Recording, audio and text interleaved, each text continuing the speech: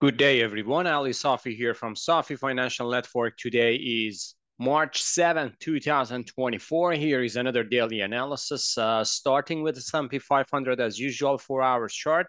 Market just picked up the momentum. So I was kind of like expecting market coming down to test this trend line, but the bullishness in the market is pretty strong. And you see that. So it seems like market doesn't want to have any corrective move. So any kind of like a shallow dip will be bought by buyers. And right now we are just seeing a new all-time high today. And right now seems like even buyers are getting back to the market and don't wait even for kind of like a deeper corrective move to buy back. So they just keep the momentum higher. Still, momentum is pretty strong, and we will see that there is no divergence here in MACD at least. RSI, yes, but everything should be fine. So sometimes probably in later March, we will see kind of like a deeper correction or not. But I believe that I was waiting for this correction to come, but seems like market doesn't want to give us any opportunity for a deeper corrective move, something like a September. Let me go to the daily chart. I'm going to show you what type of correction I'm just looking at. Something like this. So if it gives us a deeper correction, that would be a fantastic risk to reward. So everyone is saying, well, you were looking for, yeah, because risk to reward, it doesn't help me. Like if you just want to buy here, where is your stop? Your stop is going to be here if market gives you kind of like a correction here and going up. So you will be stopped out. So that's why I'm just waiting for kind of like a pattern to forms in a good demand area, something like this, or something like this, coming down here to a good demand area for next buying opportunity, because that gives me kind of like a good risk to reward. Right now, we don't have a good risk to reward. Market is just bouncing off SMA 20 every single time when it touches. S&P 500 just closed at 51.45 right now, new all-time high, new closing all-time high, and I should say we should give the market benefit of doubt for now. Moving on to Nasdaq, which was kind of like a rocket star for today, but I'll look at 4 hours chart. So whenever it gets to this double top, it didn't go to new all-time high, just go to this double top and then coming back down sharply. So market just went above 18,400, and then it comes down after that. So right now we are just seeing a corrective or kind of like a reaction to this top. So it doesn't give me anything. As long as we are above this pivot, we should be fine. But if we go below this pivot, then any pullback could be a sell to this pivot or even a deeper corrective move. Right now, as long as we are above this pivot, we should give market benefit of doubt. So we'll see how it goes. Tomorrow is going to be non-farm payroll, NFP number is coming, and pretty volatile session for the market is coming tomorrow. And next week is going to be a CPI. So everyone just again, keep an eye on the numbers. Job numbers are going to be very, very important for the next CPI number. Moving on to Dow Jones, which is US 30. So this one is lagging. This one does not help like the other indexes. However, stochastic within this digestive move over the time goes to some kind of like oversold condition. So this is a pretty nice scenario for another buying opportunity, because sometimes market just that gives us a good price-wise corrective move to the downside. Sometimes it's just going sideways, consolidation. And this is the way with Dow. I know it's not like that. It's not like a typical flag or something like that that we see, but this is kind of like another flag, which is exhaustive rally, very, very exhaustive going up.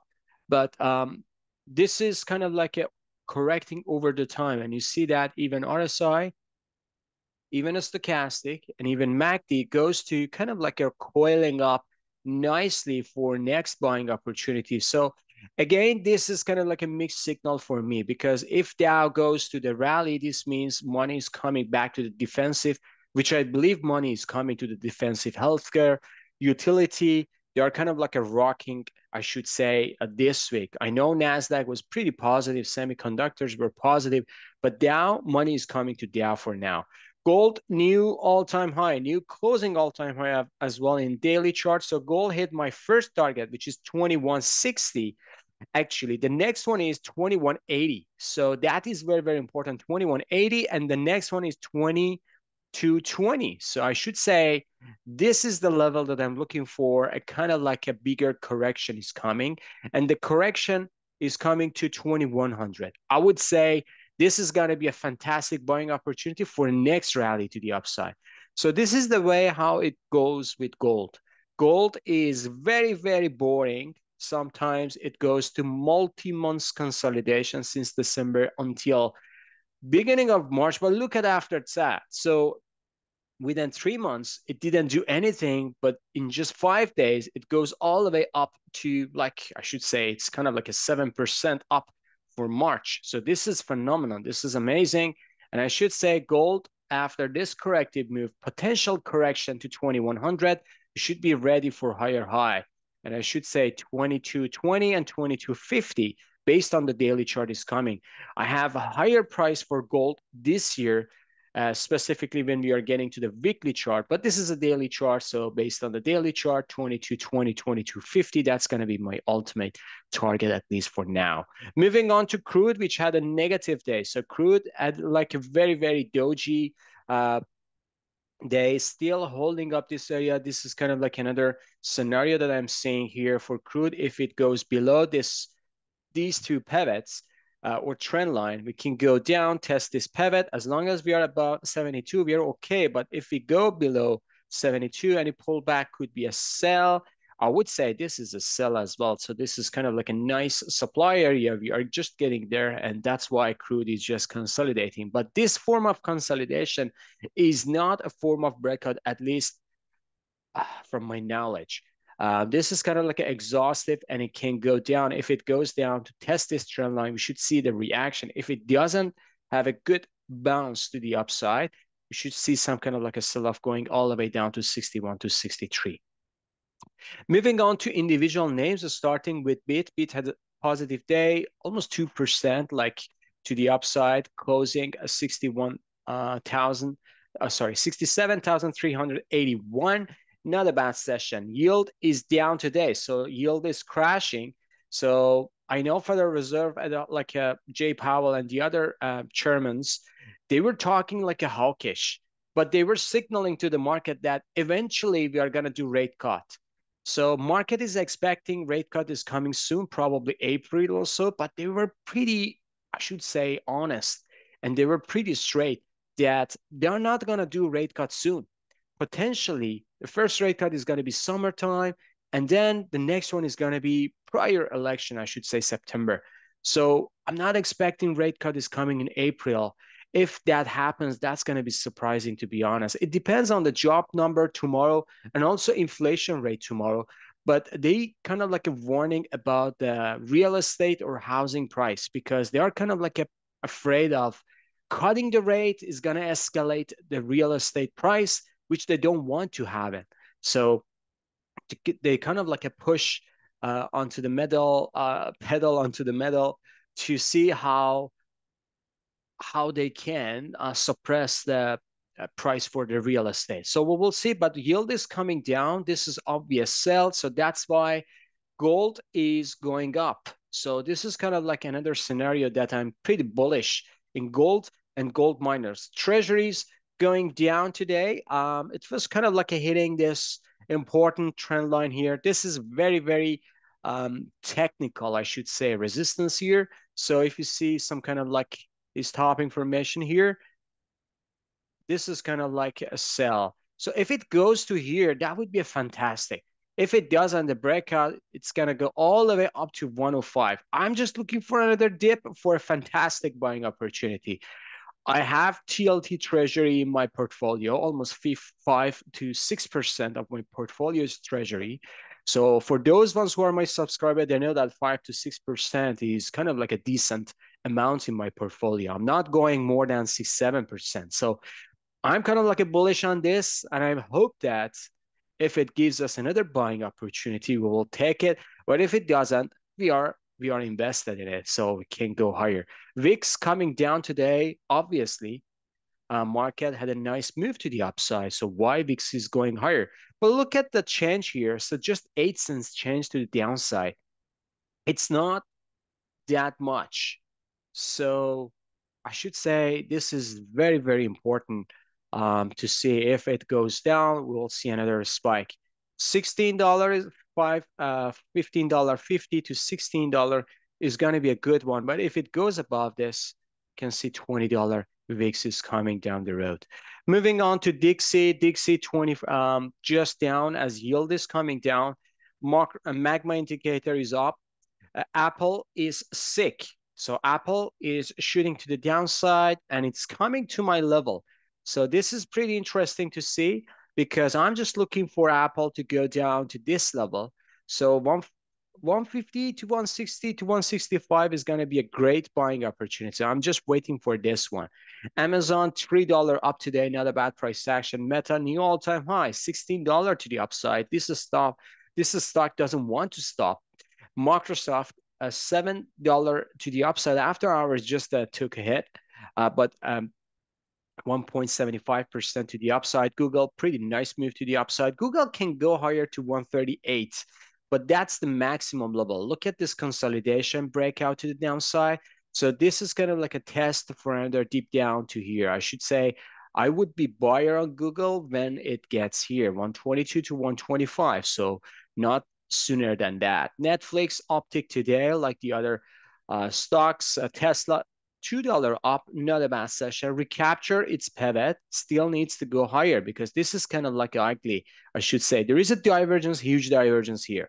This is a good double bottom formation. I don't know if this is a double bottom, but very, very good divergence here in a good demand area. So we will see. Semiconductors, rocket start today, but look at after hours. After hours, they took a hit, very sharply took a hit. SOX, the same pattern here. Taiwan Semiconductor, new all-time high coming down. Even after hours goes down $3 more down to the downside. AMD close 75 cents up, but look at after hours. If we count after hours, AMD is supposed to be negative day, right? So NVIDIA is the only name just to keep going higher and higher. 4.47% to the upside, pretty close to 1,000. NVIDIA after hours took a hit a bit, not that much. Texas Instrument, this one took a hit as well. So it goes higher, just price or needle this pivot, but coming down sharply as well. Lam Research, new all-time high, but after hours, it goes lower as well. So it's not new all-time high anymore, but would take it. Um, Moving on to XLF, which is a financial spider, 6 cents down. KBE, large cap bank ETF, 7 cents up today. KRE, 7 cents up today. JP Morgan, $1.66 down. Goldman Sachs, this is kind of like a typical scenario, and it had 396, 400, it's going down. Bank of America, 21 cents up. So we'll see how it goes. Wells Fargo as well. So this is kind of like a shooting a star. This is kind of like an exhaustive rally. If it goes below this pivot, 54, we should take it like as a good sell all the way down to here. Moving on to gold miners, which is fantastically going higher. So that was kind of like the level that I was looking for correction, just one candle. Now this is a good level for buy. If it goes down, we should take it as a good buying opportunity because gold miners, I believe, they're going to hit to a higher high. GDX, that was GDX, GDXJ, the same pattern here. It goes higher nicely, getting into resistance. So be careful. Lots of gap, two shadows here, wide range bar breakthrough to the downside. So lots of sellers are here. Just be patient because tomorrow we should see some kind of like a choppy day as well. AEM, the same pattern here, after hours goes higher nicely.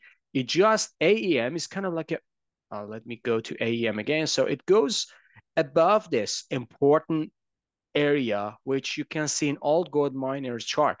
So this means AEM can break through, probably the other ones can break through as well. Newmont, the same.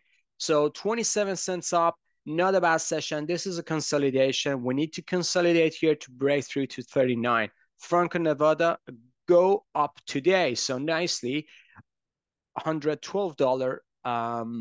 We should consolidate. If we see consolidation here, 122 to 128 is coming.